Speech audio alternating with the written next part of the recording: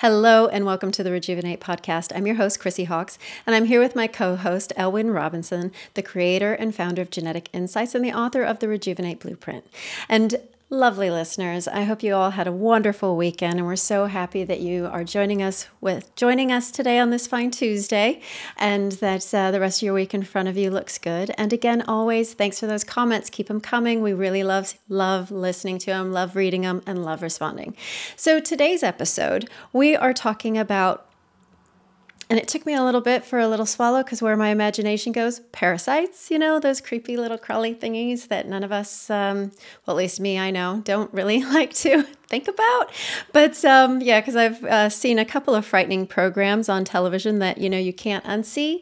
But the truth of the matter is sometimes those, how can I say, life forms do reside within us.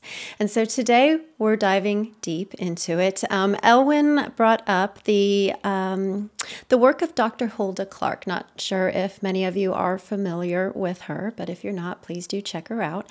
And today we're looking at her works, and her claim was that, and please correct me if I get this wrong, her claim was that many health concerns were a direct result of parasitic infections. So I'm going to pass this right over to you, Elwyn. What do you think about that claim? Yeah, it's a good question. I am looking forward to talking about this. It was a school of thought which impacted me, a while ago. And I have to say, we didn't do this episode earlier, even though it's quite a foundational thing, simply because it's been a few years since I, read all the books and, was involved in that world. But I thought it's still worth talking about for a couple of reasons. Because I try and follow as broad a range of different health experts as I can on social media. And what I find is periodically someone or, their followers, commenters, or whatever, will stumble upon this world, this corner of the alternative health world that basically says that parasites are the root cause of all kinds of diseases.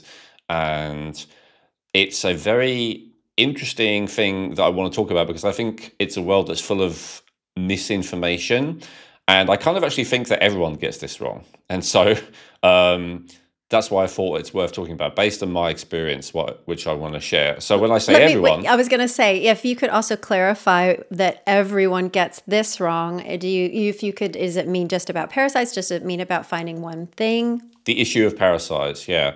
So the mainstream perspective on parasites, let's explain that first. So if you go to a doctor and say, I think my health problem is caused by parasite, what they will probably say to you is, do you have certain symptoms? But they will also, and this might actually be the first question they ask you, they will say, have you been to a tropical country recently in the last year or something like that usually? And if you say no, they will say, well, it's not parasites then. And as far as they're concerned, case closed, end of story. And so, pretty much in most cases with most doctors anyway. And so basically what I'm saying is, from a mainstream point of view, people in tropical countries, or I guess third world countries, I'm not sure what you're supposed to call that now, people without good sanitation, they get parasites. Children get parasites. Pets get parasites. Animals get parasites. But for some reason, from a mainstream point of view, adult, white, I guess, or, first world, whatever you want to call it, humans are the only ones that never get parasites. And so, as I said, there is so I think that is wrong for reasons that will probably become clear throughout this episode. But then there is another school of thought, as I said, this corner of the internet that you'll probably stumble into sooner or later if you're interested in natural health, alternative health, whatever you want to call it, that basically is pretty convinced and pretty convincing that all health problems, or at least a lot of them, are in fact caused by parasites, and that there's either like a conspiracy to make you not aware of that, and we can maybe talk about the conspiracy angle, or that it's simply a function of testing, that they're not able to test for it very well. So if you are convinced that you have parasites, for instance, if they're causing your health problems, and then you go into a doctor's office and they, I don't know, they're humoring you or whatever, they're like, all right, we'll test for it. So then what they will do is a stool test, usually. And if they do not find fragments of parasites in your stool, then they will say that you don't have parasites. And as the kind of people who believe in, the importance of parasites will say, this is not as definitive as they make it sound.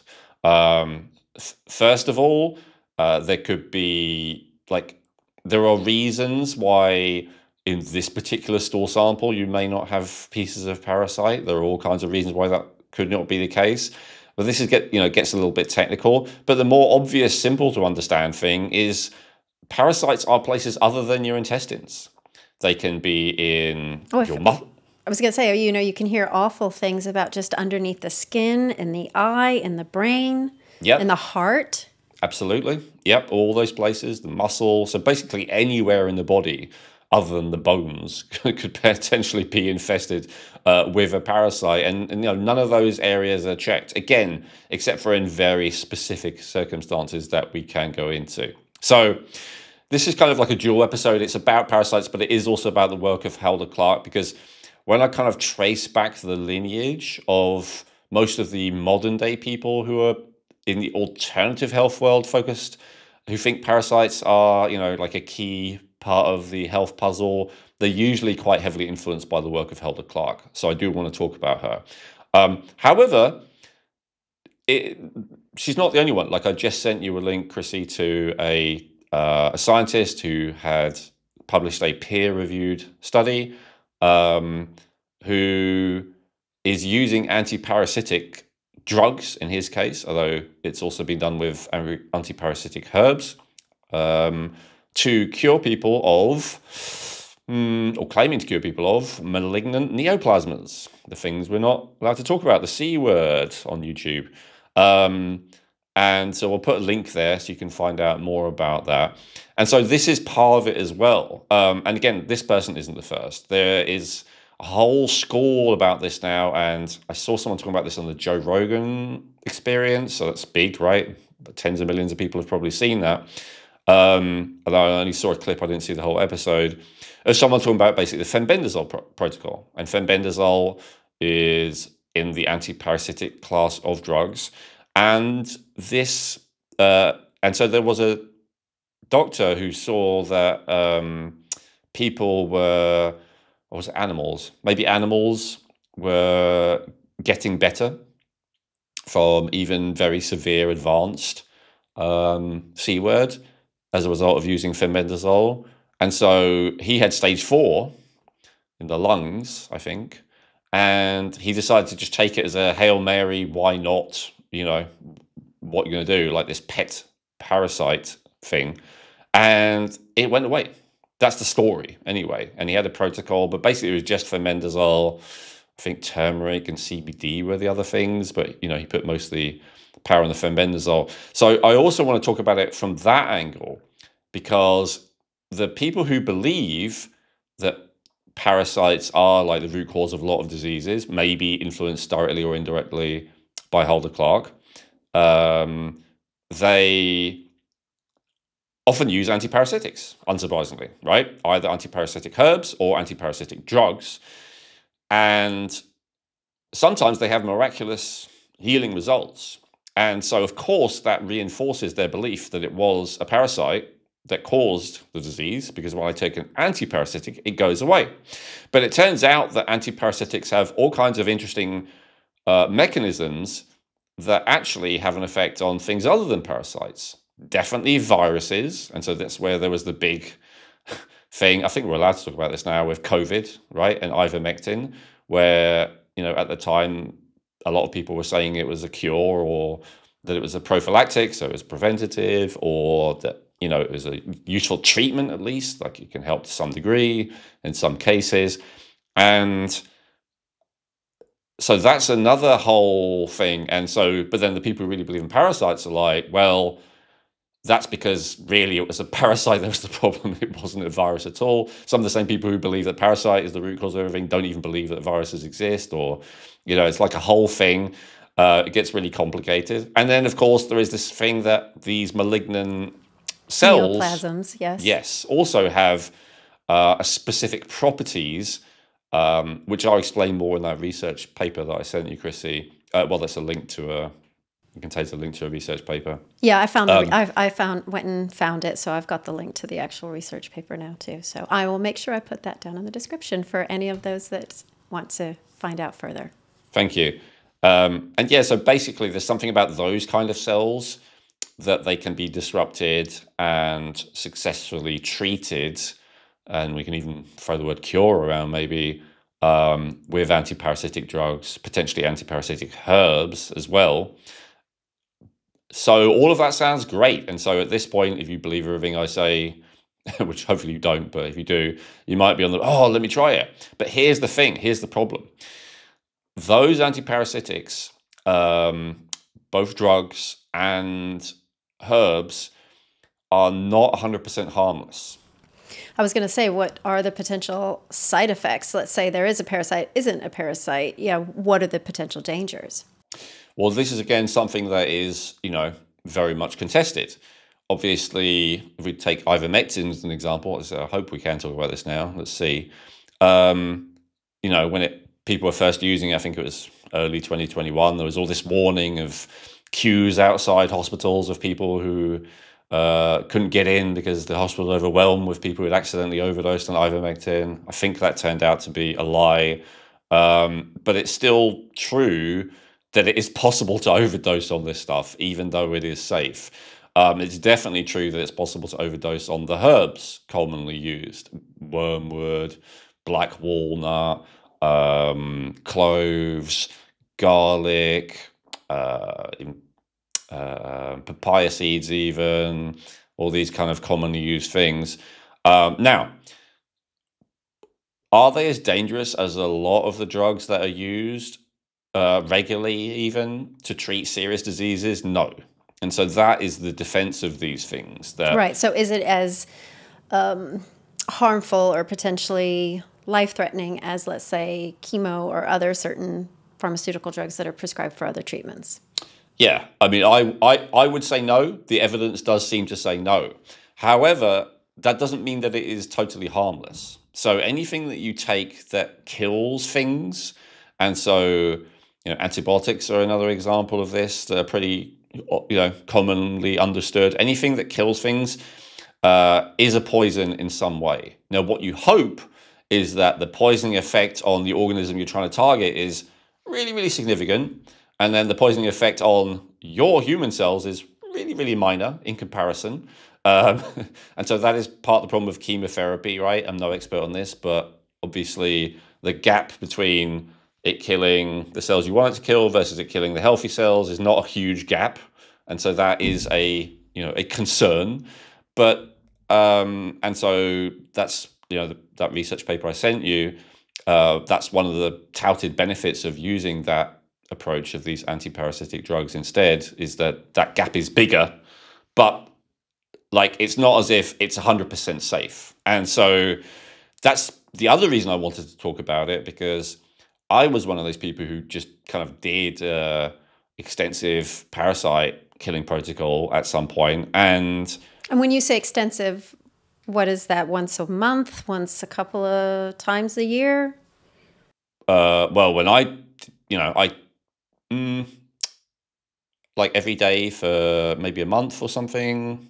I mean, the Hulda Clark protocol, if I remember this off the top of my head correctly, is you start quite low and then you build up until it's quite high over the course of 2 weeks.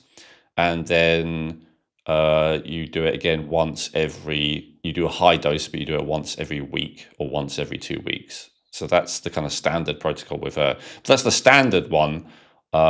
She has more intensive ones for people who have more serious problems, for instance. And so I'm pretty sure I did a more intensive one at some points.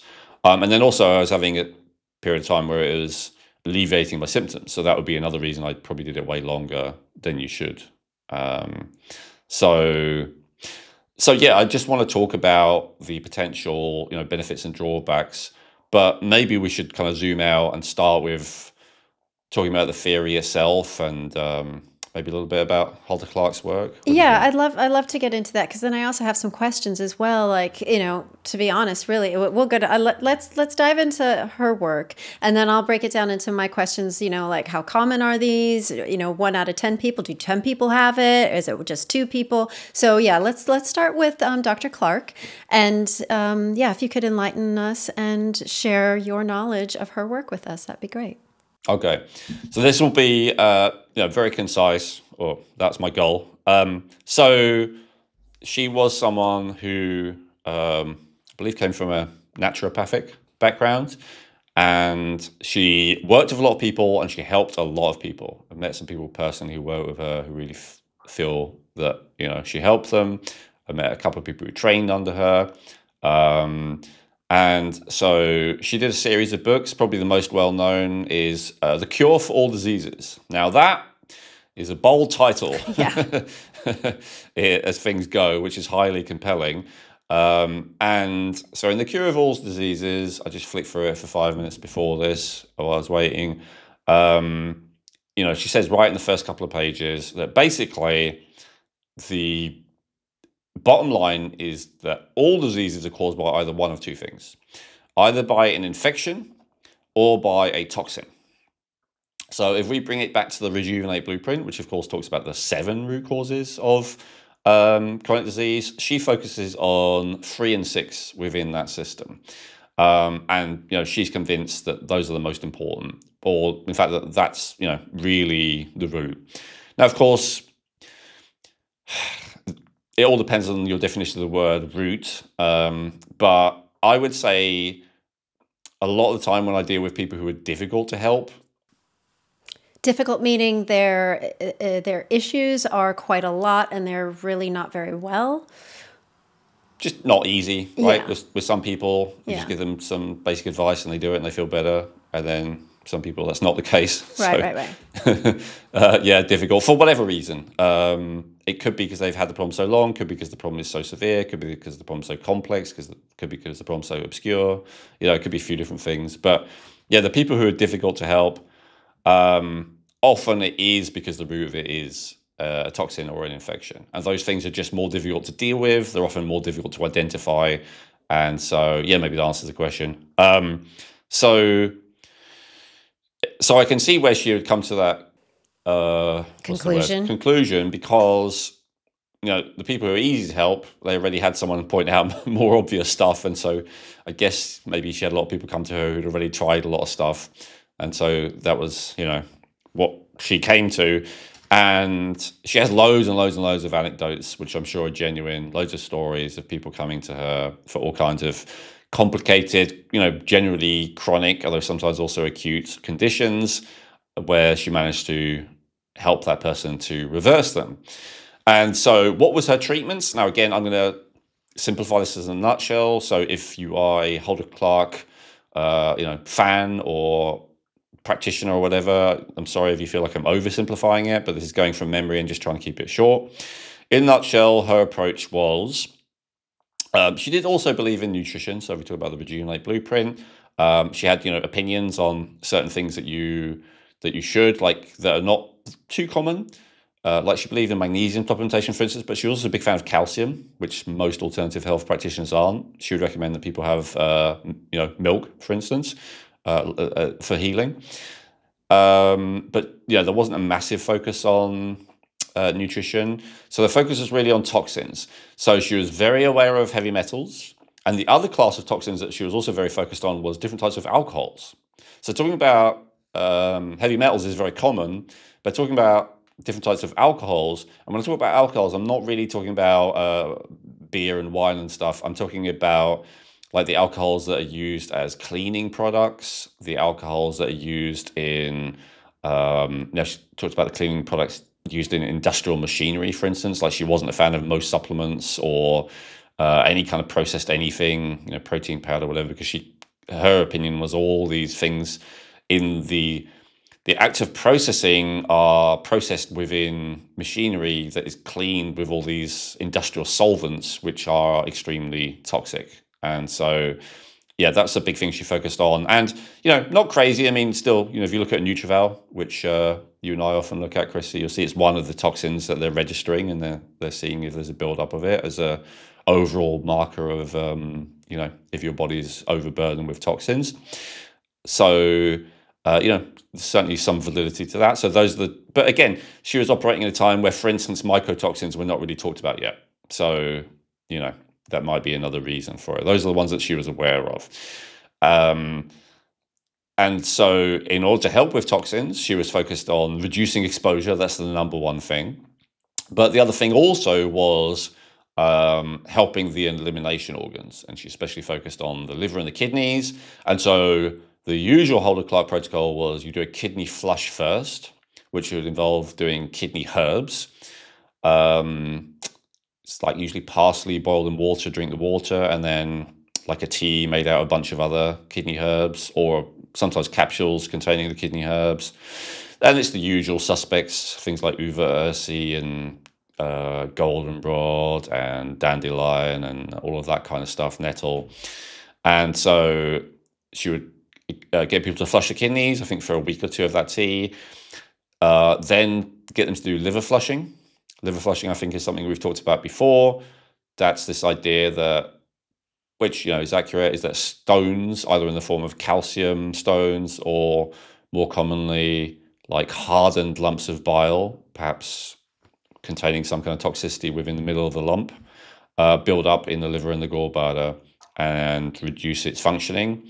And so we have a whole episode on that, on cholestasis, so we can refer people to that to find out more. But anyway, there's a quite harsh method of kind of forcing a clearance of the liver and gallbladder called a liver flush. And so that was one of the things that she often prescribed to people.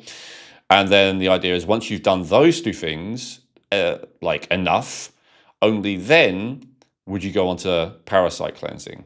And I say that because I think often that is missed in the modern kind of interpretations of work or in other people teaching stuff. They go straight to doing parasite cleanses of one type or another.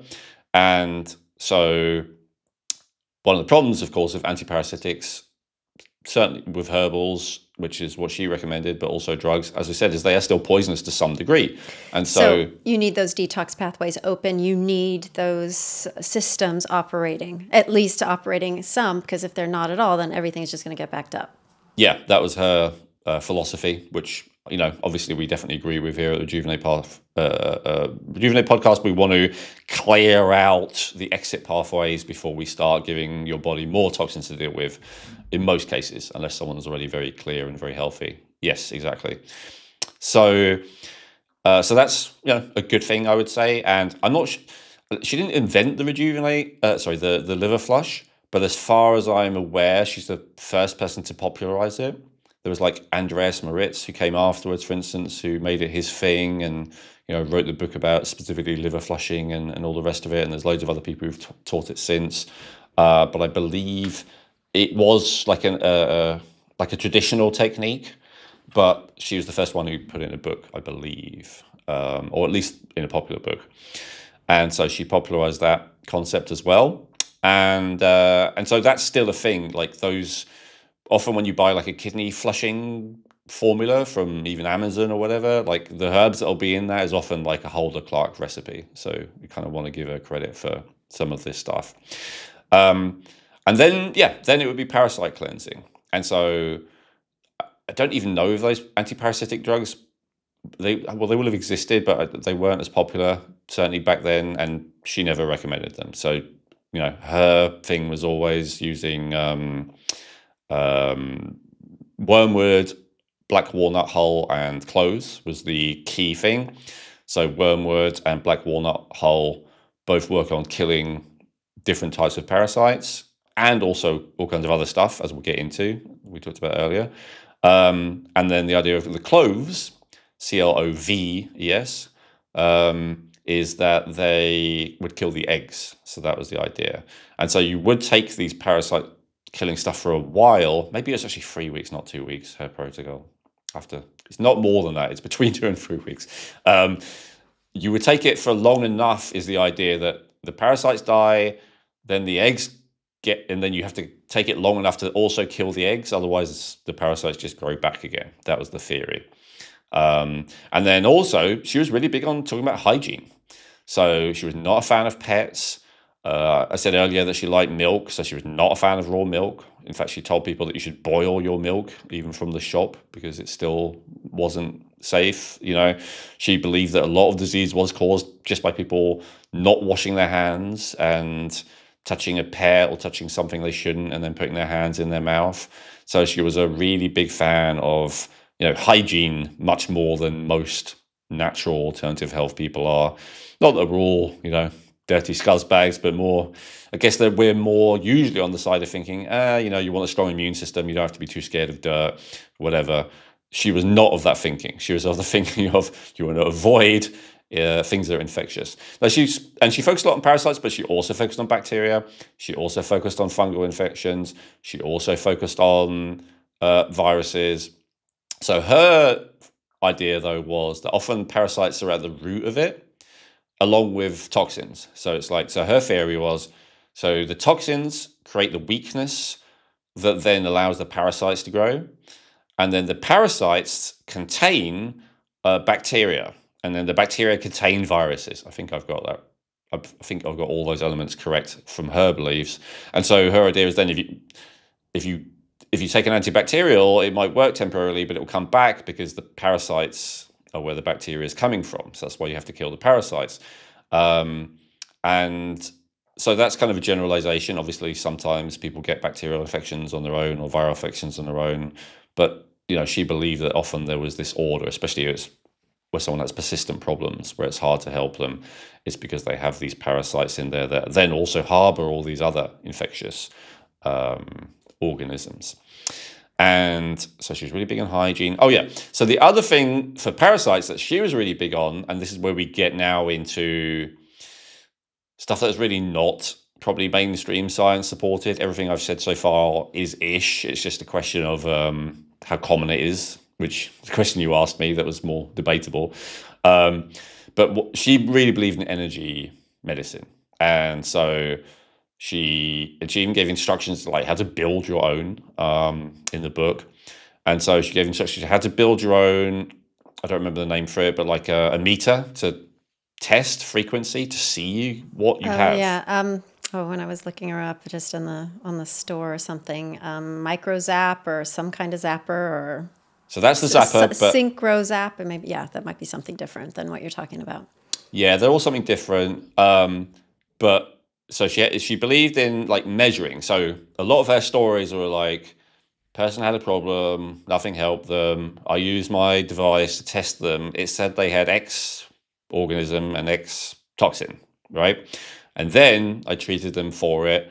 And so the way that she treated people for it, first of all, everything I've just said.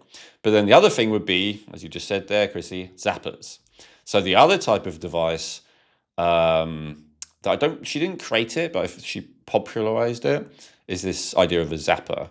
So this is a specific frequency of energy. I think from memory it's an offset square wave that will disrupt the activity of the parasites and other organisms as well, and will even kill them. And so there was like a more advanced machine that you could kind of modulate the frequency. So there'd be like one frequency for Prevotella and one for Salmonella and one for helminths and all the rest of it. And then there was also this kind of just all-purpose zapper that the frequencies were supposed to just kill everything kind of thing. So those basically the two types that were available. And then within that, there was like a whole body zapper and like a handheld one, like a little thing with a 9-volt battery inside you could just put on a specific place, for instance.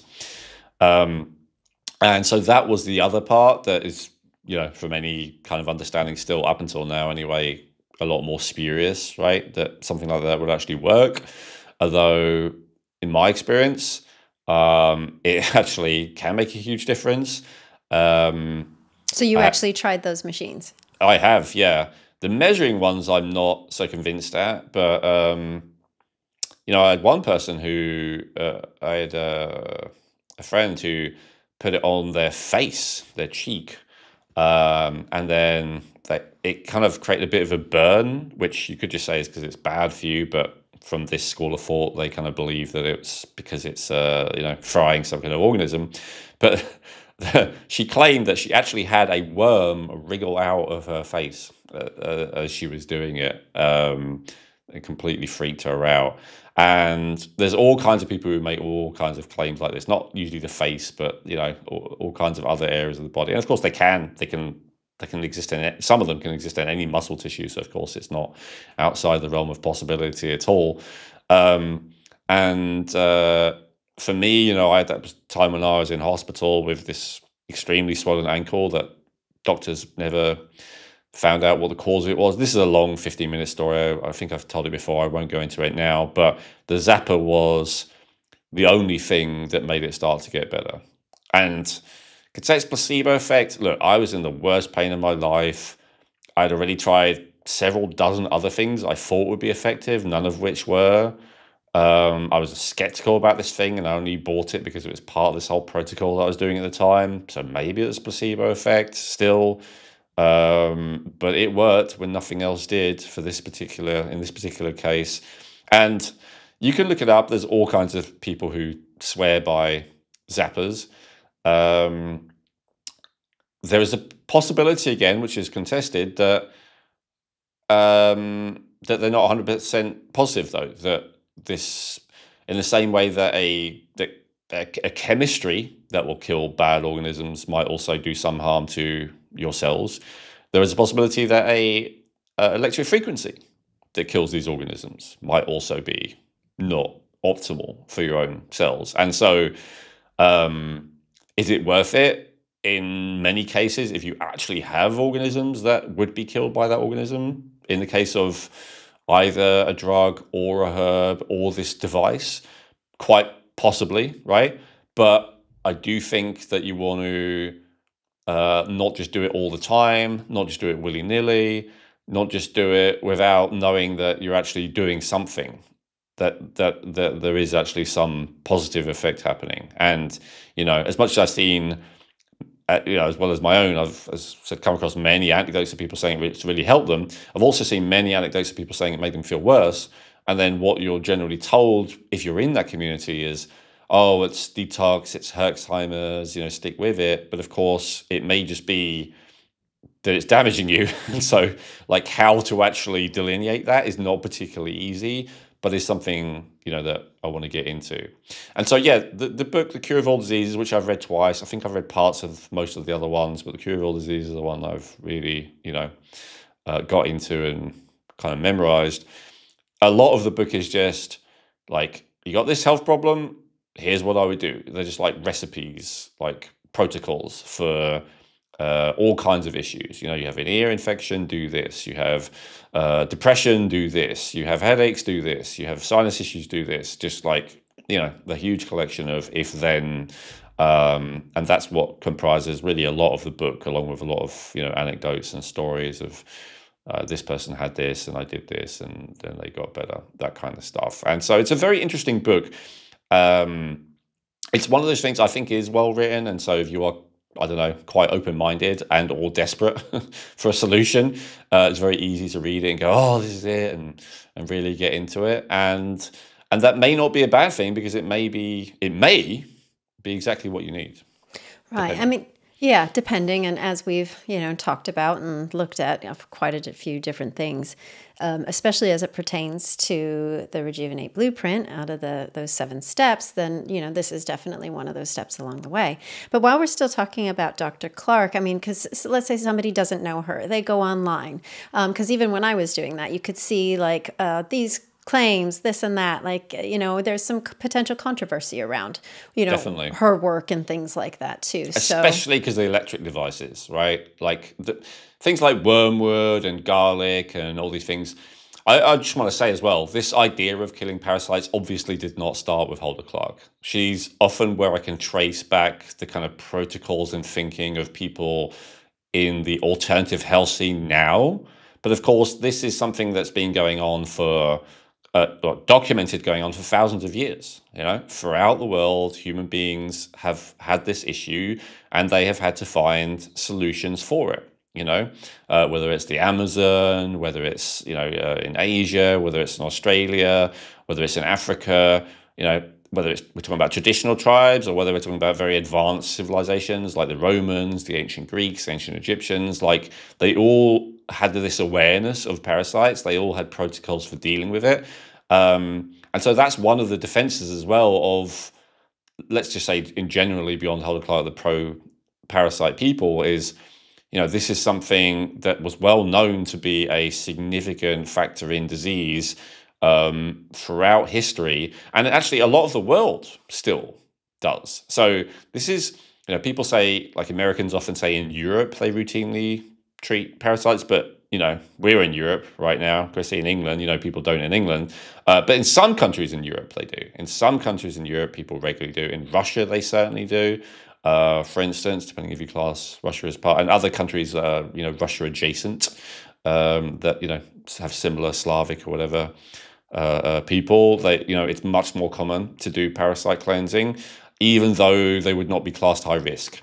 And then, of course, by modern medicine, and then of course, places that would be classed high risk, whether it's South America, whether it's Africa, whether it's Southeast Asia, all those kind of places, they're all aware of parasites and have their own, treatment methods and stuff. So I just want to, I just want to say the controversy is more, I think it's the electric thing, like being able to diagnose people with this frequency thing. Honestly, I'm pretty skeptical of. And being able to treat them with this frequency thing, most people are skeptical of, although I've had a bit more experience that tells me there might be, that might be more valid than most people think. Genetic Insights provides cutting-edge, affordable DNA testing, giving you access to over 500 health reports that can help you in 3 key ways. They may be able to resolve your existing health challenges even when nothing else has worked. Using simple lifestyle changes, their reports can help you reduce your risk of developing future health challenges that you may be genetically predisposed to. And they can help you feel more confident in your health by showing you where you are genetically strong. Unlike most other genetic health testing companies, Genetic Insights tests over 83 million different variations in your genes, guaranteeing 99.7% accuracy across all of their DNA reports. They cover almost every aspect of health, including digestive issues, cardiovascular health, weight loss, hormonal and blood sugar balance, as well as nutrient needs, allergies and intolerances, and so much more. Using their system is quick and easy, and reading the reports is simple.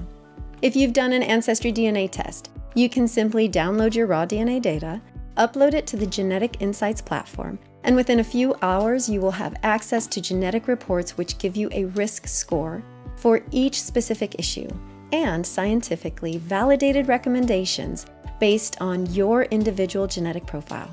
Everything in your reports are based on scientific studies, and there are citation links throughout every report. If you are serious about optimizing your health and wellness and feeling great, then getting access to your Genetic Insights reports may be the most important health investment you will ever make. In the reports, not only will you gain insights into how to overcome existing health challenges and avoid future issues, you'll also discover which types of dietary, lifestyle, and even supplement protocols are best for your unique genetics. To get your unique genetic health reports, go to geneticinsights.co and use code REJUVENATE to get 20% off today. That's geneticinsights.co using coupon code REJUVENATE to get 20% off today. Yeah, I mean, definitely, and especially and we have seen this with other naturopathic practitioners, where they are bringing something to the forefront that isn't medical. It's, a little bit, how can I say, not what the norm would be. Then, people have gone after them. They've, had to, protect themselves in certain ways. So really looking at it in the sense of, again, as we always say, find what resonates with you. If it's the right thing, investigate it, and then make the choice from that place of knowledge. Yeah. Yeah. And in terms of, okay, how do you know if it could apply to you?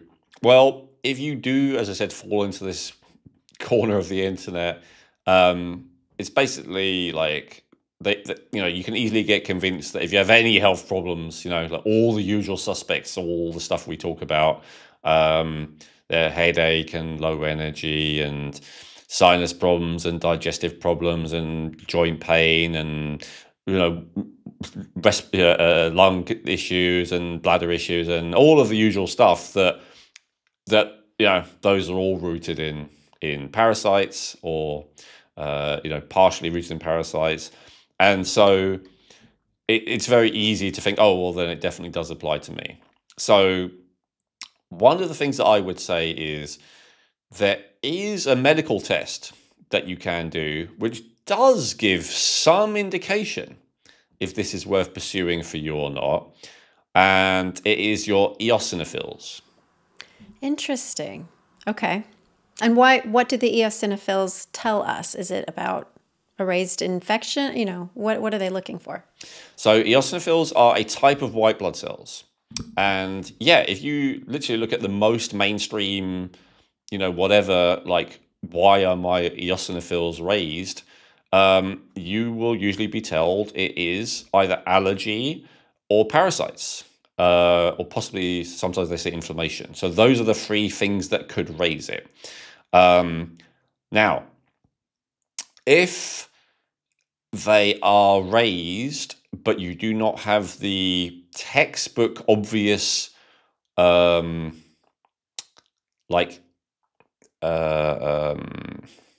presentation, I guess that's the word, of parasites, then a normal mainstream medical professional will say, probably a little bit of allergies, or maybe even a lot of allergies if it's very high, and they will kind of dismiss it.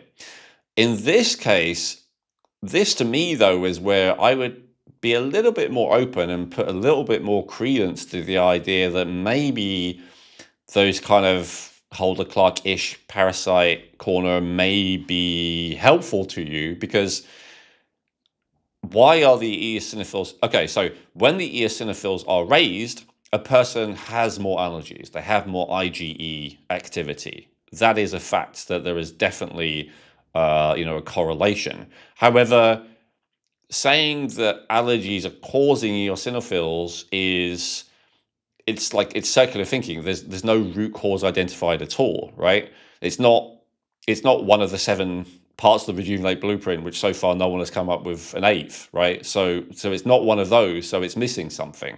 And so why are the eosinophils raised? Well, one of the reasons that they could be raised is because of genetics. I have a client right now who has that. In fact, I've got 2 clients who have that in their genetics.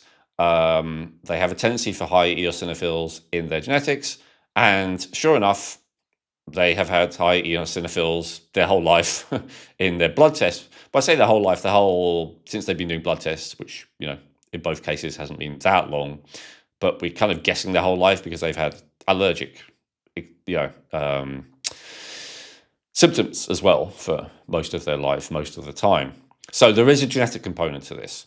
Some people's genetics mean that their immune system will create large amounts of eosinophils in response to something. That is a fact.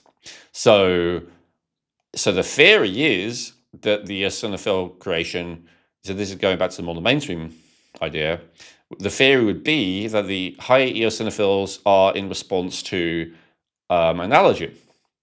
It's pollen, cat hair, wheat, peanut, whatever, right? Like it's a response, dust mites. Like it's a response to what they're saying is the highest eosinophils are a response to something.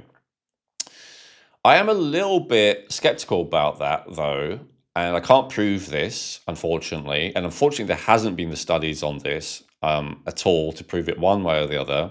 But I do think it is possible that that some kind of hidden parasite is what's raising the eosinophils, and then the allergies are correlated. Like, it's the other way around. It's not that the allergen has caused a raising of the eosinophils, it's the parasite has caused a raising of the eosinophils, which then raises the IgE, which then causes the allergy. Do you see what I mean? It's like the other way around, because otherwise then you've got to ask, well, what causes the allergy? right? Right. There's got Okay. to be something present that's making this thing go. Yes, and it could be something else. What else can cause an allergy? It could be a nutritional deficiency that's imbalancing the immune system, over creating the inflammatory type, under creating the regulatory type. It could be a hormonal imbalance. It could be like a lack of thyroid or a lack or excess of cortisol. It could be well, I could just go through my whole list, right? It could be any of the 7 pretty much that are doing it. But the parasites is a candidate.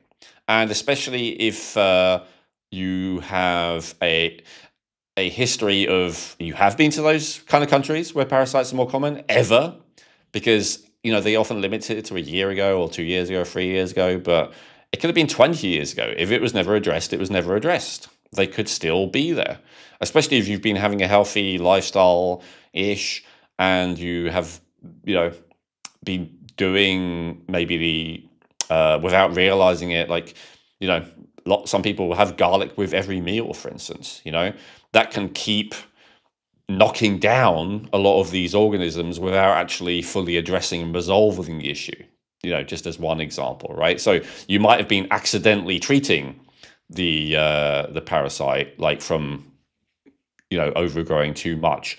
And I mean, that's not the case with something like a tapeworm, right? But maybe not that kind of parasite, but other types of parasites, pinworms and hookworms and stuff like that. Like you can kind of just go through a phase where you keep killing them, but then you don't get all the eggs and then they grow back again. And that just keeps happening over and over and over again. So that can go on for decades as far as I am concerned, So, if you have that factor going on, obviously, if you are dealing with animals regularly and their waste, or even just soil, if you're a gardener or whatever, and you're not careful about washing your hands, if you are eating raw fish, it absolutely can happen. If you are eating pork, even cooked pork, but especially if it's ever not 100% cooked pork, it can definitely happen. If you're dealing with young children and their waste, it can definitely happen, because the mainstream medicine, as I said, they do acknowledge that parasites happen reasonably commonly in children. Why do they admit that? Because children are reasonably commonly putting their mouths and hands in all kinds of places they shouldn't be. I mean, that's really why. It's not like children are magically more susceptible. It's just that children are, often putting all kinds of things in their mouth that they shouldn't be, and they're not fastidious about washing their hands. Well, you know who else is often putting things in their mouth that shouldn't be and is not fastidious about washing their hands? A lot of adults, right? That is the reality. So, it definitely is more within the realm of possibility than a lot of people think. So I think eosinophils are worth testing. If your eosinophils are 0, which is actually what you want them to be, then I would say, unless you have significant immune system dysfunction, significant meaning you probably know about it, then I probably wouldn't think that you have parasites, honestly.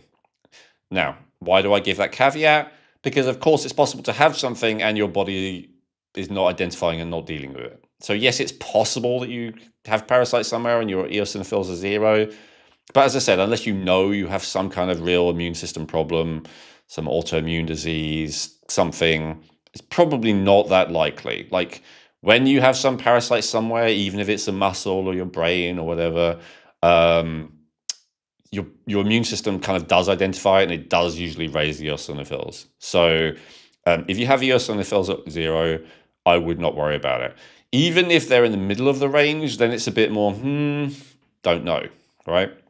Now, you might be saying, there's probably someone watching who's like, well, my eosinophils were 0, and I took this parasite thing, and I felt way better afterwards. And so then we could, if you're ready, Chris, we could go into the other thing, which is the antiparasitics actually help with loads of other things other than just parasites. And so that could be the reason why,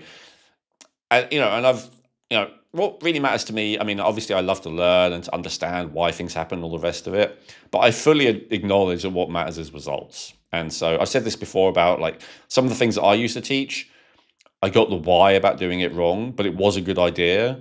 And so it still helped people anyway, even though I was wrong about why you should be doing it. And I think there's probably a substantial proportion of people in the, whether they know it or not, Hulda Clark camp, people who've been influenced by her or by other people who've been influenced by her, who have benefited, who maybe it wasn't parasites, even though they thought it was, but they still got better anyway. And that's because there seem to be some very interesting benefits to a lot of these antiparasitic energy substances that go beyond just parasites. Well, I mean, just going into where you were talking about her protocol of, assisting the kidneys first, then looking at the liver, and then going into the anti-parasite cleanse. Already, just sorting out those areas of elimination and detoxification, supporting those, that's going to, I would assume, going to have a health benefit for people anyway. But moving into these anti-parasitics. So, definitely. Sorry, let me just address that. Go ahead. A lot of people don't do that, and that's partly why I wanted to kind of call that out, So a lot of people they don't know they're being influenced by Hulda Clark. That's what I see most often. So they'll do kind of pieces of, her kind of protocol. Maybe they'll be taking some kind of, wormwood, black clove, black walnut clove combination, but they've never heard of Hulda Clark. And so I just want to say, you're doing kind of step 4 or something of her process, and really, if you're going to do that, it would be better to do the other steps, as you're saying. So I do agree. If people do the full process of hers, there's lots of other explanations as to why they could be getting better. Absolutely. The other person who's tangential to that is called Andy Cutler. I don't know if you've heard of him. Did you say Cutler? Cutler. Okay. Yeah. No, I haven't heard of Andy Cutler. Okay. And so he was kind of part of that world. I'm not sure of exactly the relationship, but there's definitely like overlapping followers. And so his focus was more on the heavy metal part of the equation. Remember I said that she believed that toxins and infections were the 2 root causes of all disease. So he was kind of in her world, but more focused on the toxin part of it, especially heavy metals. And he had these protocols for mercury especially, but for other heavy metals as well. And again, mixed results. Some people really helped them. Some people, it made them worse, honestly. And that's because when he recommended, just like her, quite powerful things, and like DMSA and alpha lipoic acid. And if you have mercury poisoning and you take things like that, it will start to move those metals. And again, you can easily overload your system. You can easily make yourself feel worse. But I say this to say that one thing I wish I'd found Andy Cutler's work earlier, not because I did his heavy metal protocol, that was too intense for me, but because he had this distinction. So he added 2 steps even before the kidney cleanse and the liver cleanse, which was super helpful for me. And that's, he said, the first thing you need to do is get the adrenal glands regulated. and the second thing you have to do is get the thyroid function working. And if you do not do that, if your adrenals are, have a tendency to be overstimulated, or if they're collapsed, or if they veer between the two, or if your metabolism is too low, then your body is not going to be able to detoxify well. Your immune system is also going to be under functioning. And so everything else is going to be, a waste of time, or it may actually make things worse. And so I just wanted to mention that to say, I wish I'd have known when I was doing the Hulda Clark protocol, that distinction, and I would put that even before. So I would do the order as, if you want to do, as I said, one of these people's protocols and not mine, like start with the adrenal, then the thyroid, then the kidney cleanse, then the liver flush, and only then move on to the anti-parasitic, antifungal, whatever. And Andy Cutler, for a second, he would say to do all of that, and then go on to the heavy metal cleanse. And so I think a lot of people with Andy Cutler, to be fair to him, they go straight into taking DMSA or something like that, and they skip all those other steps beforehand, and then they end up feeling worse than they did before. And so... Well, that makes sense. Yeah. And that makes sense because like we said just previously, and we've said in other episodes that we've done, if the pathways are not clear, it's just going to build up and you're going to feel like rubbish. Yes. Yeah. Okay.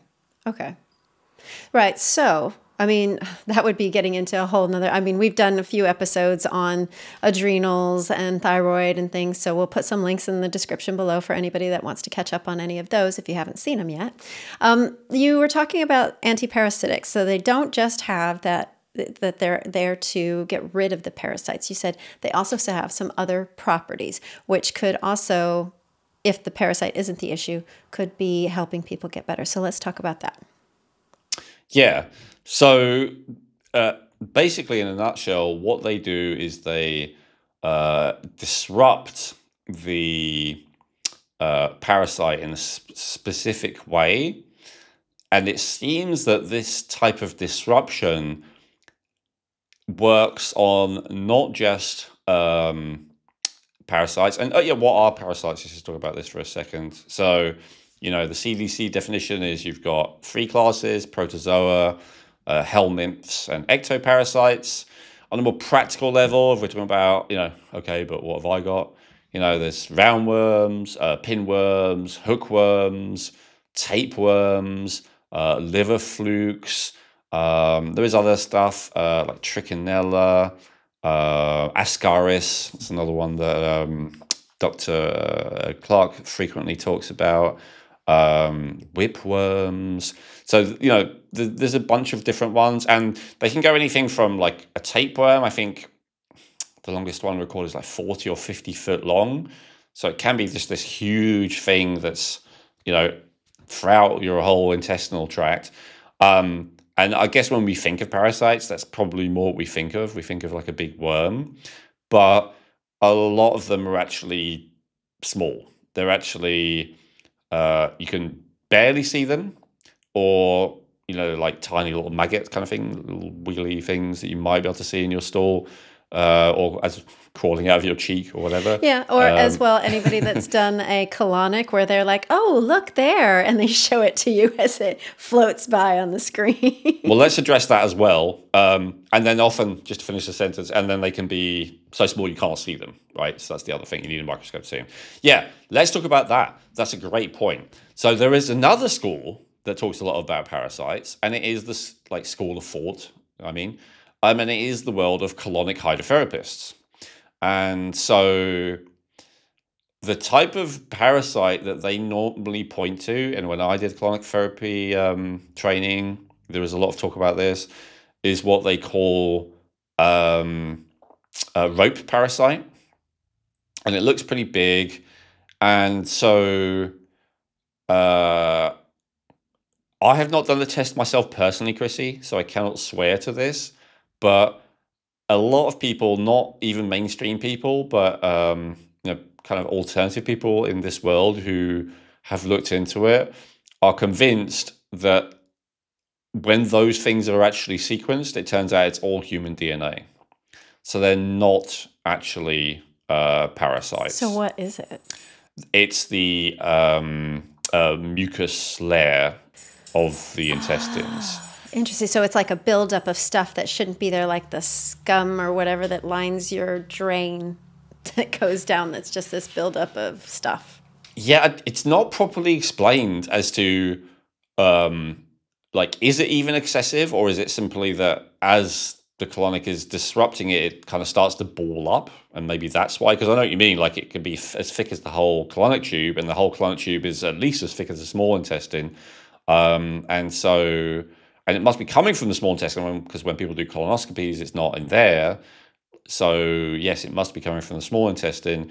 It looks, for anyone who's ever brewed a kombucha, it looks a lot like the SCOBY of a kombucha. And SCOBY stands for symbiotic colony of bacteria and yeast. So that is what it looks like. And that was actually my belief, because that seemed more reasonable. It doesn't really look like a parasite, but it does look like a SCOBY. So it's still, a collection of organisms. And people do feel better a lot of time when it's flushed out as well. But then again, who knows what's going with it, right? And what I observed with colonic hydrotherapy is it's especially when people flush out this yellow, dark yellow, or even orange acid stuff. That's when they really feel better. And I don't think it's fully explained what that is either. When I came across Dr. Smith's work, I theorize that it may actually be vitamin A, retinoic acid, that because of the color of it. But again, that's only a theory that hasn't been tested. But apparently, what has been tested is this stuff, this SCOBY-looking stuff, which a lot of practitioners, colonic practitioners, call parasite, and it is actually all human DNA. And so to answer your question, I don't know. What I see again and again, Chrissy, is that a lot of people don't have Akkermansia, which is a type of bacteria. I think when we looked at yours, you didn't have it. I didn't have it. And so Akkermansia is a type of bacteria that is supposed to do lots of very interesting things, like stimulate AMPK, and it's a GLP-1 agonist. And so basically, it's supposed to help with longevity. It's supposed to help with weight loss. It's supposed to help with blood sugar balance, all these kind of things. But it's called Akkermansia mucinophilia. And so the reason it's called that is mucin being this mucus layer in the intestines, and then philia meaning love. So it loves mucus. And so it's one of the only bacteria that actually feeds on that mucus layer. Most bacteria do not, but this particular bacteria does. So one possibility is, and this is just guessing, but maybe an absence or relative absence of that bacteria stops that. Maybe it's like that bacteria is supposed to be there to kind of do a pruning process on the mucus layer to stop it becoming excessive. And maybe if it's not there, that doesn't happen. And maybe that's why when people do colonics and they flush that stuff, they feel better. Maybe they did have an excess buildup of mucus, and maybe it's positive to flush it out. But that's a lot of maybes I just said in that sentence, right? That's just guessing. Again, unfortunately, we don't know. But I think the actual, I have seen flukes in Parasite. I think it looks kind of like a slug kind of creature. So I have seen that in Colonics, but it's not common, I don't think. I have seen pinworms, so very small, white, translucent looking, you can barely see them, little things. But again, it's not common. So yes, I think there are parasites, but I think there's also a lot of colonic hydrotherapists who I think usually they're not trying to deceive you. They believe it, but they're trying to they kind of want to believe it because it makes it seem like what they're doing is extra valuable, right? It's like, look, we're flushing out these horrible, disgusting creatures who are feeding on you. That seems like a really good thing. So I don't know if it is as common. But then again, there's a big I don't know, because as I just said, lots of parasites can't even be seen by the human eye. Can't even be seen, no, exactly. Yeah, you make a very, very good point. So the reason I'm more skeptical about it being common is because it rarely shows up in stool samples. And so if it doesn't show up in a stool sample, then why is it frequently being flushed out by a colonic, like with most people? That's the reason I'm more suspicious. Yeah, you bring up a really good point, because, I mean, when we looked at mine, it said there isn't any infections, things like that. But I know I've had colonics in the past where like, oh, yeah, look at that, and there's that kind or this and that. So you're like, but why wouldn't that be coming up? And maybe, it's just you question, because then, go ahead, you're going to say something. Well, so there's the conspiracy angle, right? That's the other part of it. And so some people, I've seen elaborate conspiracies around this. There are some people who believe that, and you and I have talked about this, I think on this podcast once before, about how those in power are evil. Well, there is a whole kind of school of thought, which is not as crazy as it sounds, that,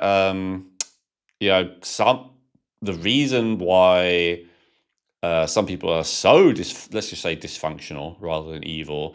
And I think dysfunctional is a better word, because if you think about evil, I'm not against making moral judgments, but if you think about evil for a second, what is evil? So evil might be wanting power over others, wanting to control other people, not caring about other people, only caring about yourself, enjoying other people's suffering, being deceitful. Those are kind of things we associate with evil, right? But and maybe predatory behavior, if you want to remove the morality for a second.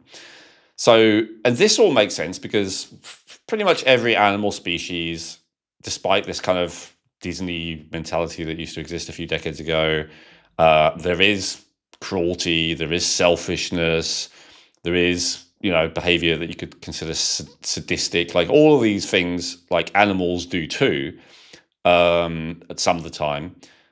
But what no other animal seems to do is like destroy its own environment and make its own environment uninhabitable to itself, right?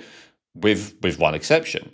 And so there is a specific case where animals do things that blatantly violate their own survival and reproduction, and even the survival and reproduction of the whole tribe, whatever you want to call it, depending on the animal, or even species, and that is when they're infested with parasites. So there's a great book about this called Parasite Rex, and basically parasites can get in there and they can control your nervous system, they can control your brain, they can rewire, recode your DNA, they can make you attracted to different type of sexual partner, they can make you want to go to different places, they can make you want to put yourself in a dangerous situation. And so, like a reasonably well-known one of this is like this a parasite that gets eaten by, I can't remember, some kind of insect, and then it makes the insect go out and basically parade in front of a bird, like, hey, I'm here, and then the birds will come and snap it up and eat it. And so this happens because the parasite is trying to get into the bird. And so it uses the insect as a vehicle to achieve that. Now, again, I read Parasite Rex 15 years ago, so I'm not explaining this very well. But again, this is mainstream science that in every other animal, except for, of course, humans in first world countries, God forbid, parasites have a history of going into those animals and adjusting their behavior to suit their own ends, not the end of the animal that they're in.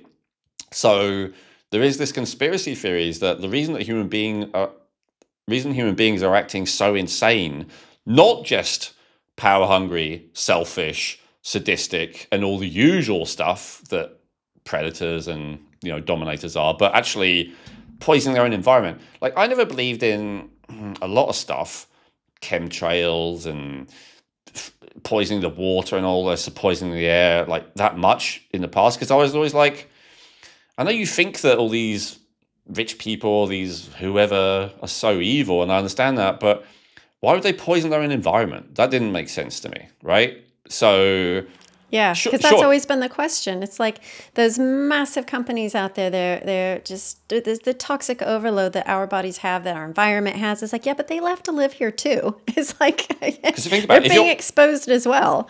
If you're evil, that would mean that maybe you would enjoy the suffering of poisoning everyone else around you. Maybe you would enjoy profiting off, poisoning everyone else around you. All of that makes sense. That's normal in the context of evil, and every other animal species has cases where that happens, as I said, even the really innocent ones like dolphins or whatever. But no other animal, again, unless they're being controlled by a parasite, does things that are actively even self-destructive or destroying their own family, their own family line, their own genetics or whatever. So again, the conspiracy theory is that the reason why the lab tests often don't pick it up is because of some kind of, scientific intervention. And this is not outside the realm of possibility to me.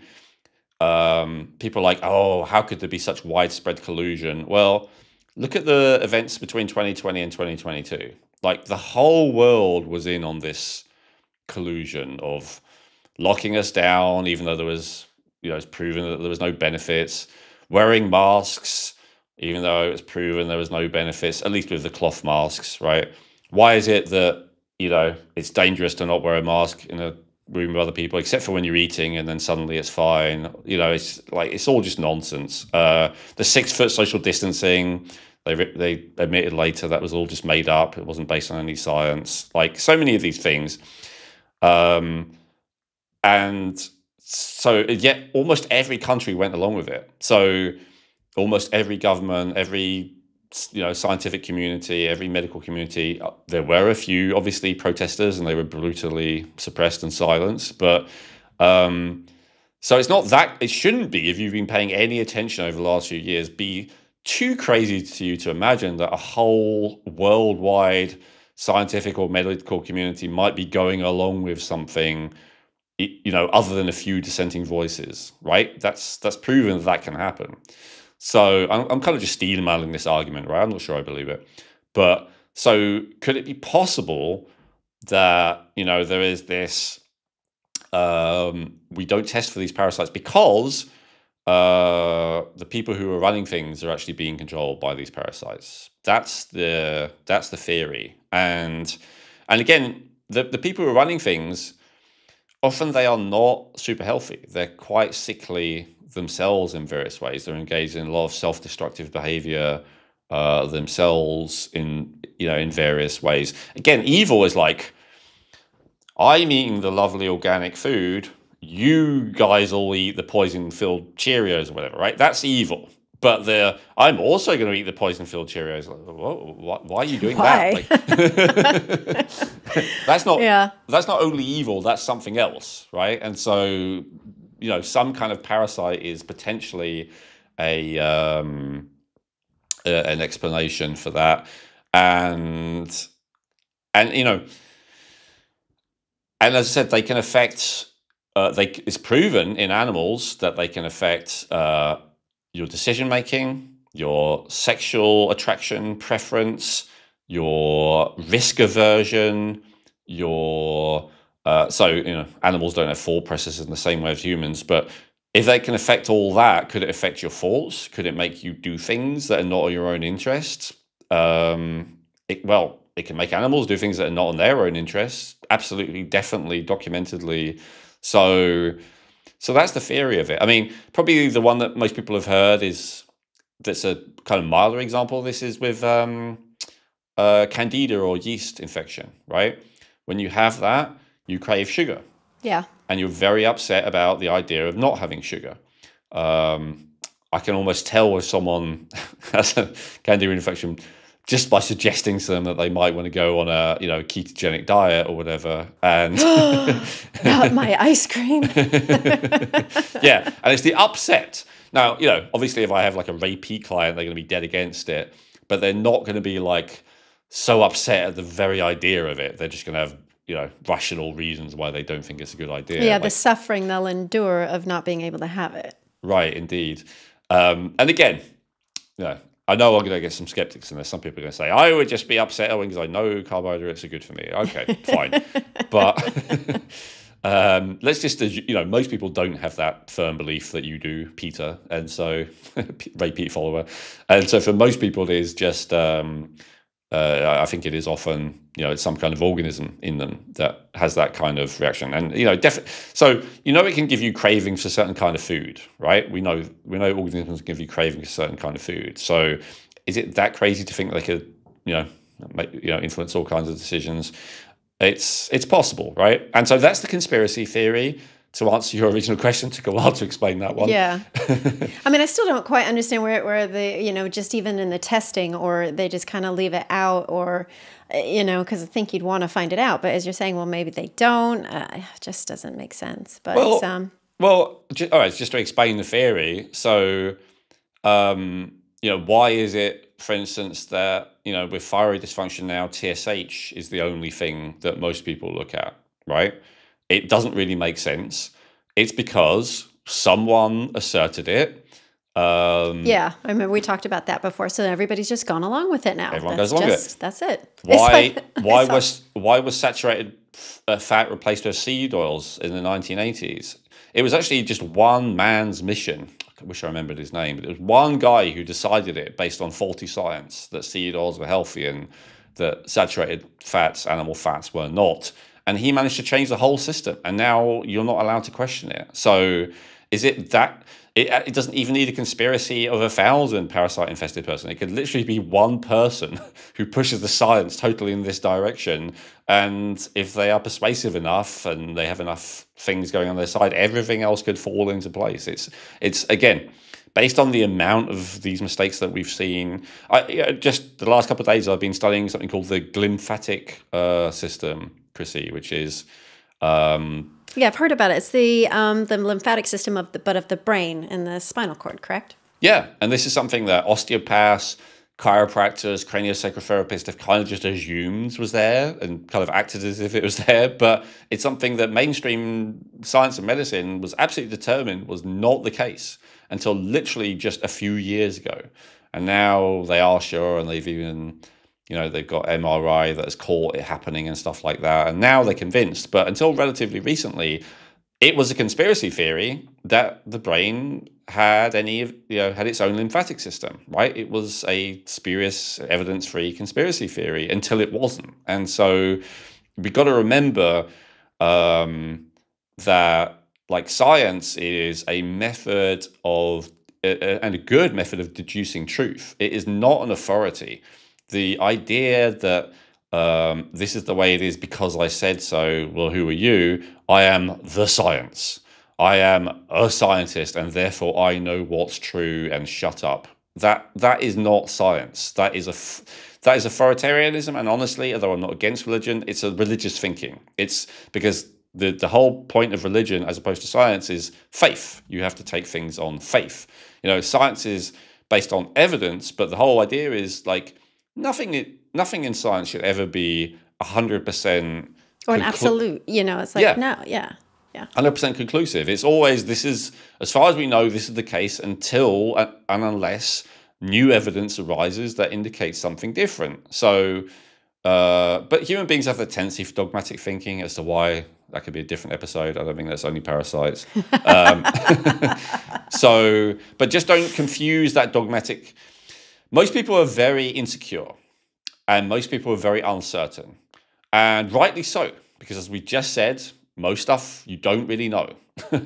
So, I remember I read this book 20 years ago, something called The Wisdom of Insecurity. It was a good thing, right? But insecurity does not feel good. Generally, the more that we don't know what's true and what's real, the more that we feel anxiety and worry and all the rest of it. The more anxiety we feel, the more that we're not able to function. And so there is a small minority of people who are very high in certainty. Sometimes it is because they have a high degree of competence. And so they have just a very high success rate. So their predictions are highly accurate. And so because of that, they become very certain in themselves. The problem is, first of all, that those people can still be wrong. And often they find it more difficult to realize that. But second of all, most of the rest of us, normal people who do not have that sense of certainty, because we do not have such a high accuracy rate, when we meet someone who has a high degree of certainty, or seems to, we assume it's because they're right more often than us, and so therefore we should just listen to them. But actually, most people with that very high sense of certainty is not at all based on a high rate of accurate predictions. It is based on delusion and narcissism and arrogance and pride. And it's not based on reality, in other words. It's based on completely ignoring all the times that they get it wrong, or blaming that on other people, and only focusing on the times that they got it right. And so, but because most of us are so filled with uncertainty, certain people are very compelling, and they're very attractive to the vast majority of people. Now, they're also very annoying and upsetting, right? It can be, it can go both ways. But to the first part, especially if somebody is so insecure and they find somebody that has that, this is it, and so focused there that they can go, oh, I can feel safe here, because that insecurity does not feel safe. And then they're like, oh, this person's really certain. Okay, great. 100%. Yeah. And that's how gurus and cult leaders and demagogues and all the rest become successful and powerful. But you know what? As much as that is focused on, but what's not focused on is that institutions create the same effect, but even more, right? So as much as it is, everything you just said, 100% true, like it relieves anxiety, makes you feel good and warm and safe to have this certainty come from a person. If you make contact with or even join an institution where the very institution itself has this high degree of certainty, then you get all of those feelings of safety and comfort, and you get this feeling of belonging and connection and all the rest of it. And so it's so tempting to go along with it. I had someone who's, a huge fan of mine who was very surprised about my lack of formal education, and they were encouraging me to, get a doctorate or something. And I said, look, I'm open to it. If it helps the mission, fine. I'm happy to look into it. But what I said is, I think the one thing you're missing is, as much as you like what I do, it's not despite having a lack of formal education. It's actually more because of a lack of formal education. It's because I have not been indoctrinated into those systems of conformity of thought, for whatever reason, because of my disagreeable nature. I'm not saying this makes me any better or whatever, but and so because of that, I'm actually able to think freely and just focus on what is true and what is real. Whereas most people I see, they're just defending the mainstream. And so, some people, I know in my comment section, for instance, half of the people are really thankful at me promoting the work of, Grant Genereux and Dr. Smith about the idea that vitamin A may be a toxin, or, certainly that having toxic amounts is more common than most people think. But, a significant percentage as well are like, oh, but vitamin A is useful for this and that. And it's, and I always say, like, you're just giving me the mainstream perspective. Like, it may be true and it may be right, but I do not understand, because I don't have it in me, this desire to defend the mainstream, the institutional, let's say, perspective on things. Because the institutional perspective, it already has so much defense. It's already won. There's just us at the fringes here who are questioning things, and sometimes we're wrong, but sometimes we're right, and we can make a massive difference. Because, when most people are wrong about anything, like with the glymphatic nervous system, the thing that lymphatic system, nervous system connection that we just talked about earlier, the people who ignored the mainstream and just carried on acting as if there was a glymphatic system were helping a lot of people, right? And they were getting somewhere. Yeah, exactly. Yeah. So I'm not interested in hearing all the scientific evidence about why there is no lymphatic system in the brain. I'm interested in hearing about the evidence as to why there might be. And if it's wrong, it's wrong. But that's what I'm interested in hearing about. Like, I'm not interested in the institutional perspective in most cases. Now, I know it, because that's the other side of it, is that there's people who are the perennial conspiracy theorists, right? Like the more outlandish it is, the more likely they are to believe it. And I'm not a fan of that either. So, I because it also has, as much as the institutions often get it wrong, the conspiracy theorists do get it wrong way more.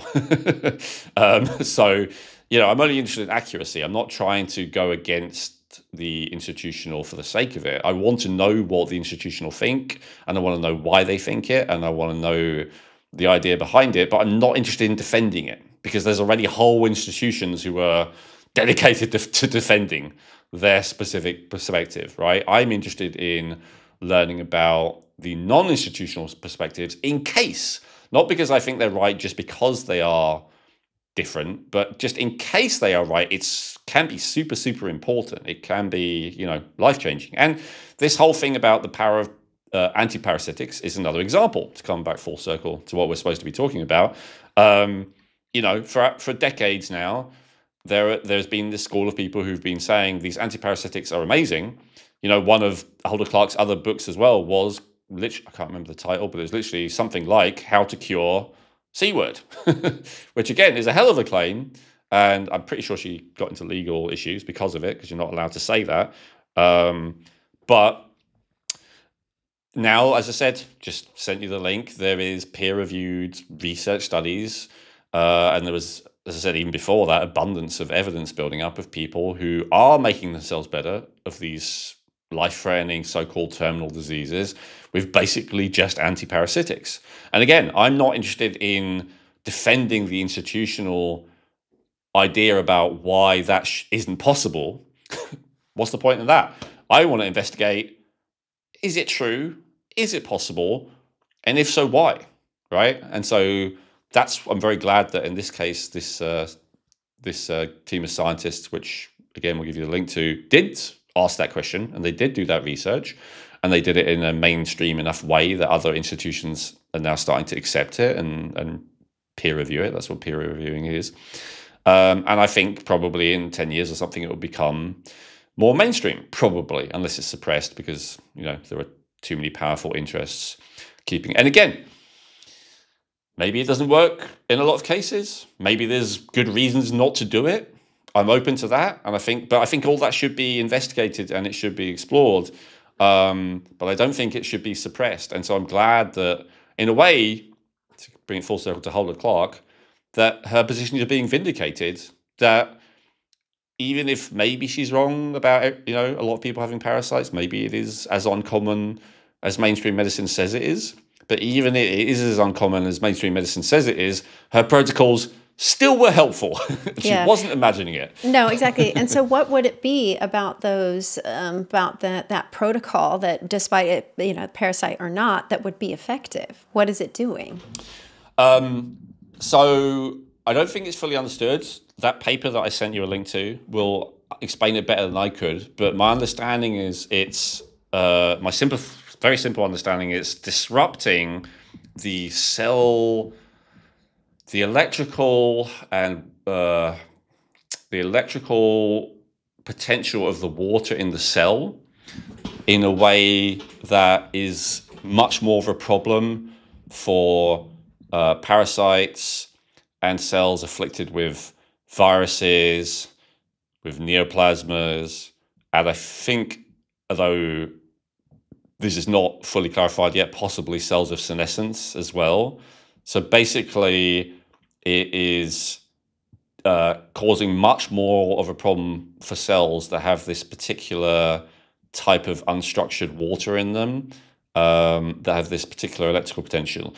I know that's not explained great. It's because it's new science and I haven't fully and I've got the study right up in front of me, and it kind of, as abstracted as it is, and I don't understand it, but something's sort of in there because it's talking about the metabolism of the cancer cells, and then by disrupting whatever that they're sitting in, like you're saying, that's the crux of how it's having an effect, something along that line. And if anybody wants to read this paper and help us out and give us a breakdown in layman's terms that anybody can understand it, please do so. Leave it in the comments. Yeah, so this was the take of someone called Anabology on Twitter. This was his, I'm not saying it's correct either, just like I'm not saying the study is right, but this was his understanding of what was in the study that makes it a little bit more understandable. So he's saying they disrupt microtubules in the same way that some other FDA-approved cancer drugs do. That by disrupting the skeleton of the cells, they stop cell division. So microtubules also structure large amounts of water inside cells, and disrupting microtubules could change the structure of water in the cell. So the mutated cells noticeably lose their structured water state, which contributes to their unchecked growth. So right. Those cells are electrically depolarized, so the water structure was expected to be different as well, which it turned out that it was. So briefly, drugs like fenbendazole may fix the water structure within those cells. So that's for fenbendazole. In the case of ivermectin, the standard structure is that it paralyzes the parasites by hyperpolarizing their cells, so making them more electrically charged. But that's not the case for humans. Humans aren't paralyzed by ivermectin, even in very large doses. So that's because parasites tend to have less complexity and less structured water within their cells. So in higher organisms like humans, structured water exists more in differentiated and specialized cell types.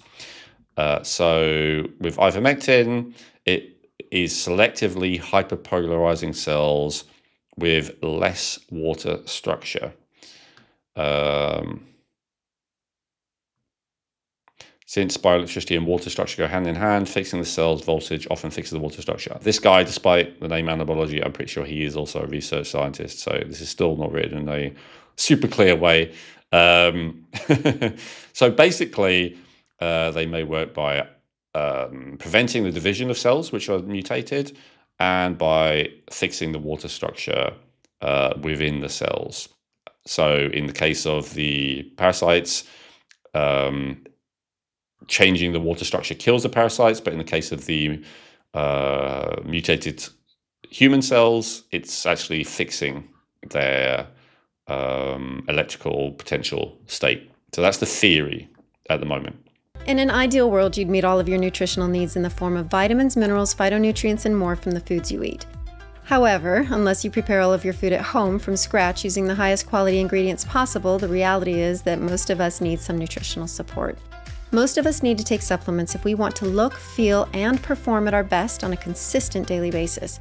And this is especially true if you have genes that give you an elevated need of certain nutrients. And this is where Feel Younger can help. What I love about Feel Younger is that they offer a huge range of quality supplements and healthcare products formulated and endorsed by Owen Robinson, including must-haves like magnesium glycinate and vitamins B12, D3, and K2. And they do it at affordable prices with free shipping for orders over $50 without ever compromising on quality, purity, or potency. To learn more about how Feel Younger supplements can give your health a boost while supporting this podcast, please visit feelyounger.net and use promo code Rejuvenate to get 20% off your first order. That's promo code Rejuvenate for 20% off your first order at feelyounger.net. Thank you for going into that. I know that was a little unexpected, but yeah, brilliant. Thanks for that. Okay, so great overview. This kind of gone down many twists and turns. It has been really, really quite fascinating for me. I mean, I think because I did have a list of questions, but throughout our discussion, we've kind of really answered a lot of them. You discussed, how common it is, how do we get them, how do we know if we have them. The one thing is, what diseases and symptoms an individual would potentially have, because you also discussed how to get rid of them by potentially following Dr. Hulda Clark's protocol, or there are some other protocols out there. What would be some symptoms or diseases that potentially could be caused by this? Or is it a wide gamut of it? Like how could we identify? I mean, I know we've got the idea, and which is great, of looking at the eosinophils, or potentially if it's a visible thing that we can see. What do you think? Well, so it could be anything, as you just said, like depending on where it is, right? Like in the brain, it could cause seizures and all kinds of things, like things that you would never associate with parasites. But if we're talking about like the typical obvious stuff, then we're going to think, okay, what is the most likely thing that parasite will do? So it's most likely to be in your digestive system. Now, of course, it can break through the barrier of the digestive system, get into circulatory system, in which case it could get anywhere, but that's less likely than it just stays in the digestive system. So first thing would be digestive issues. Now, of course, there are loads of other things that could create digestive issues. And, diarrhea, constipation, gas, nausea, all of that kind of stuff. But, so many things can cause that. So, having an itchy anus, honestly, that's one of the things that's often associated with parasites. Could be caused by other things, could be caused by inflammation. But that's kind of like, and you see that, when animals are kind of dragging their... Yes, so that is... one symptom of parasites. What kind of parasite do you know, or just no? You just know it's a symptom.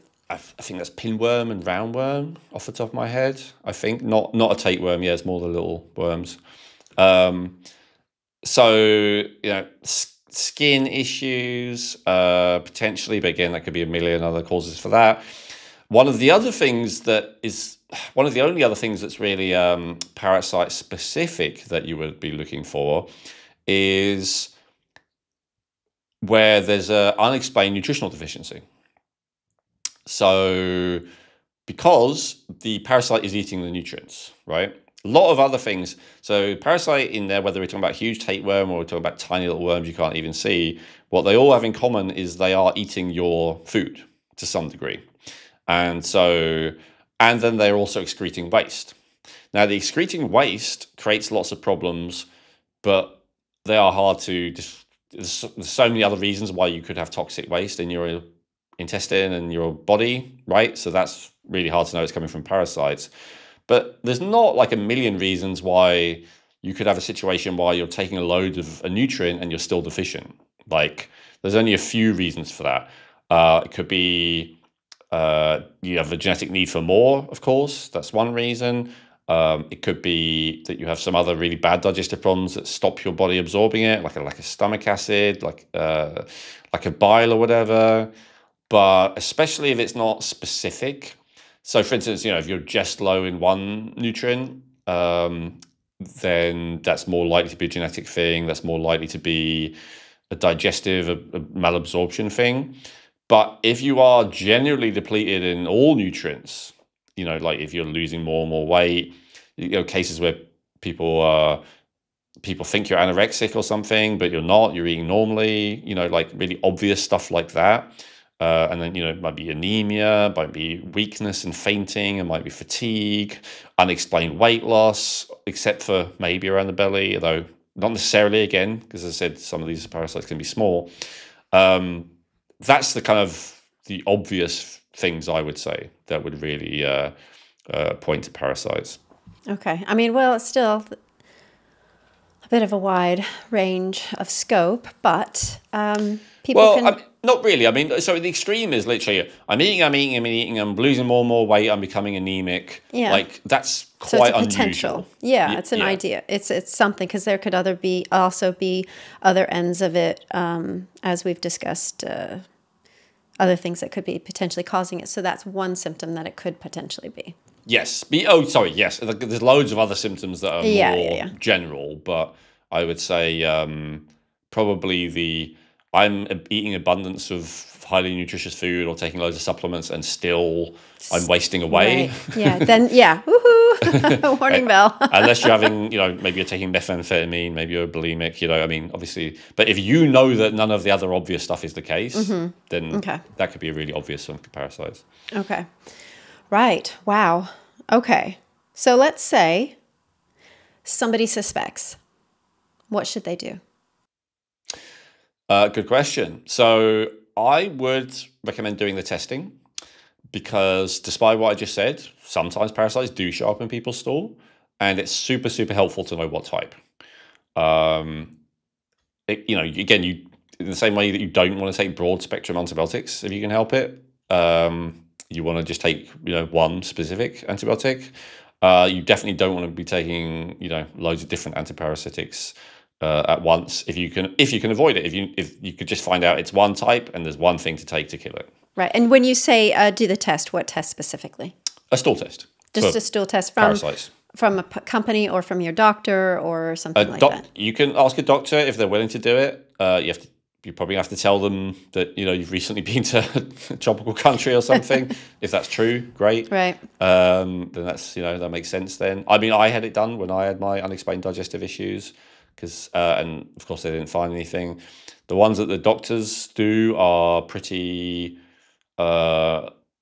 uncomprehensive in most cases because they're trying to save money. Certainly maybe it's different in America where they bilk you for as much as they can sometimes, but in countries with socialized healthcare like England, they will, they'll never spend more money than they feel is absolutely necessary. So true. So, you could order your own, as you said, Chrissy. You can order just a parasite test. I would say if you have digestive issues, probably ordering a broad spectrum digestive test like a GI map or a GIFX, something like that is good. That will examine all kinds of potential causes of whatever your digestive issues and other issues are, because obviously the digestion is often the root of all kinds of other issues. So that would definitely be a way of finding out. But of course, as we talked about, all clear and parasites there does not guarantee that you don't have them. No, exactly, because you just saw my test that I showed you and it said no infection, but it's not to say that that's an absolute, correct? Yeah, I mean that one, like, you did have dysbiosis, but you didn't have infection. So that's there were a bunch of organisms you ideally wouldn't want to have high that were high. Okay. But there were none that would be classed as like dangerous. That's the distinction between dysbiosis and infection within that specific test, or potentially dangerous. Yeah. Well, just to touch on that then, sorry to detract from your line. So then would it be advisable, like seeing what you just saw in mine, to say, oh, you should go on a parasite cleanse? Well, I was going to say, so the other thing that I would test would be the eosinophils then. And honestly, as I said earlier, if the eosinophils were 0 or close to 0, I would not, because it means that there is no evidence for it in your digestive system, and there is no evidence that your immune system is reacting to them. Unless you think that you might have a viral infection, in which case it might still be worth doing, because those antiparasitic herbs and drugs often have a helpful effect with viruses. Unless you feel like you had malignant neoplasmas, that would be a different use case as to why you might want to do it. But for you, with your symptoms and all the rest of it, Chrissy, I probably would not, because you are healthy overall and doing well overall, and they do have they're all toxic to some degree or another. Now, the one exception you could say to that is, though, but given that you're healthy, given that you don't have such a bad reaction to toxins, many people watching podcasts like this, like, they have reaction to even to simple foods, simple supplements, whatever. But given that you're not that kind of person, there is an argument to be made to do like occasional doses of antiparasitics, not because you think that you have them, not that you need to do like Hulda Clark's intensive 3-week one or anything like that, but you could just do her kind of maintenance protocol, or you could do like a drug-based one. So you could do like ivermectin or fenbendazole or albendazole or something like that just once, and do that once every 2 weeks if you want to be like Hulda Clark, to every 6 months or a year if you want to be more like like maybe traditional countries we've talked about, where they just do it periodically, prophylactically, because there's a higher risk of infection. And so if I were to recommend you to consider doing it, it would be less because it looks like you definitely have them, and more because of as long as I take a moderate dose and do it occasionally, I'm strong and healthy, and I have no, it's not a big deal to me, the level of toxicity, and it will, in case there are any, it will knock them out and prevent them from becoming a problem in future. So I would say not the intensive version, but maybe the maintenance version. Right. Okay. So, coming back to the original question, if you suspect that you have a parasite, the first thing is to do is to test, to get that test, have a look at the results, and then from there you can determine from that result whether the result comes back and says positive, yes, or no, it's a negative. And then from there, a decision can be made. Yeah. And I would refer back to the Rejuvenate blueprint. I would say, for instance, if you're low in zinc and selenium and magnesium, then that will stop your immune system from working correctly. That's another reason that you could have high eosinophils. That's another reason why you could have digestive problems. That's another reason why you could have chronic infections. So that should be dealt with first, because it's an easy thing to deal with. You would want to look at hormones. We talked about adrenals and thyroid specifically. I definitely think that those would be worth looking at. There's episodes on that. Maybe look at blood sugar balance. Maybe look at sex hormones to, see if that is having a significant impact on your overall health and well-being. If that's, for instance, dysregulating your nervous system, because the nervous system kind of controls everything, including your immune system and your digestive system. So I would look at that. I would look at, lifestyle stuff. Are you getting enough sleep? All of that kind of stuff. I would look at, potential emotional causes. Are you constantly upset? Are you traumatized and you don't realize it? All of that kind of stuff. Do you have very negative, victim-like or whatever thought patterns constantly running through your head? Well, that's going to stop you healing. That's going to make you more susceptible to infections. So it's all the usual Rejuvenate blueprint, right? It's the 7 root causes of all disease. And the reason why I just listed those is because my tendency still is in most cases, unless it is acute, unless it is an emergency, unless it is really bad, I would recommend starting on all the causes other than toxins and infections, because those are the most difficult to deal with, because you can often feel worse before you feel better, even if it does make you better eventually, and because you can often feel worse and not feel better. So, for instance, if you don't have an infection and then you take antibiotics or antiparasitics or whatever, it will just make you worse because you haven't dealt with an infection because it wasn't there, and you've poisoned yourself to some degree, even if it is mild. So that's made you worse, not better, right? And ditto with toxins. If you're not prepared to deal with them for whatever reason, we just listed a bunch of reasons, then mobilizing them, moving them from storage, can make you feel worse, and not even just temporarily. They can overload us. They can overload your nervous system, which then puts you into sympathetic state, which then makes healing more difficult forever, potentially, unless you resolve it. So this is a big deal. You don't want to, if you have a bunch of mercury or lead or something stuck in some kind of fat cells or something, and then you detox and do a juice fast or whatever, and then your body starts breaking down those fat cells, and then it floods your bloodstream and your liver with toxins. Not only is that going on, you have to deal with that, but my understanding and experience these days is then your whole sympathetic nervous system could go into this acute, oh my God, I've been poisoned, I might die, panic state. And some people, when they get into that state, they can't get out of it again. And I think that's what happened to me. It took me years to get back out of it. And, maybe arguably I was in it my whole life because of my early childhood experiences or whatever. But although maybe people who are in my position are not the majority, they're certainly not rare either, right? There's a significant minority of people who can easily have their sympathetic nervous system overstimulated, and once it's overstimulated, it's very difficult for them to calm it back down again, and for them to feel safe and at peace and happy and present and all the rest of it. So I do think you want to be careful with detoxification and with chronic infections if you are sensitive.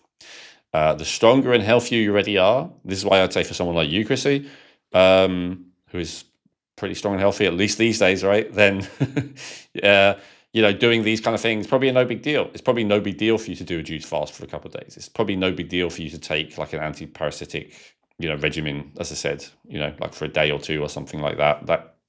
And that may well, worst case scenario, it's a little bit of toxicity for your body to deal with, but that's not a big deal and it's a waste of time. Best case scenario, actually finds and addresses some hidden thing that you didn't know was there, and you feel loads better. So it really does depend on the person and the situation. Okay. All right. Great. Because then that also gives individuals, a starting point. So number one, I mean, there's so much information in that, is looking at it. And then also too, if you're absolutely uncertain, test, because that's going to help look within and give you some information. Yeah, absolutely. Okay, brilliant. We've, pretty much covered everything I think we wanted to cover. Is there anything else that you want to add here as far as, final thoughts, closing, or referencing the Rejuvenate Blueprint to our lovely listeners today? Thank you for watching. Please share your experiences in the comments section. YouTube seems to be the thing for now, unfortunately. It's the only one, so go and share it there. Tell us about your experiences. Have you tried a parasite cleanse ever? Did it make you better? Did it make you worse? Is it something that you would want to do? And also tell us what other topics you might like an episode on. This topic was in response to, can't remember the name, but someone suggested it as a topic for an episode, and we did it. So we listened to you. If there's something you want me to do an episode on, sometimes I get suggestions and I can't do it because I don't know enough about it. That's fine too. But in this case, I realized, it's been a few years, but I can easily do an episode on this. So I hope you enjoyed it. Yeah, so do let us know. Thumbs up, heart emoji if you liked it. And again, as always, we love spending time with you guys. So thank you for joining us and sharing your precious time. Please remember to hit the like and subscribe button so you don't miss an episode, and we'll see you next time. Hey, thanks for watching the video. If you enjoyed that, I recommend watching our latest episode, which you can do by clicking above. And make sure to subscribe, like the video, comment, and share with anyone who you think might appreciate it. Thank you.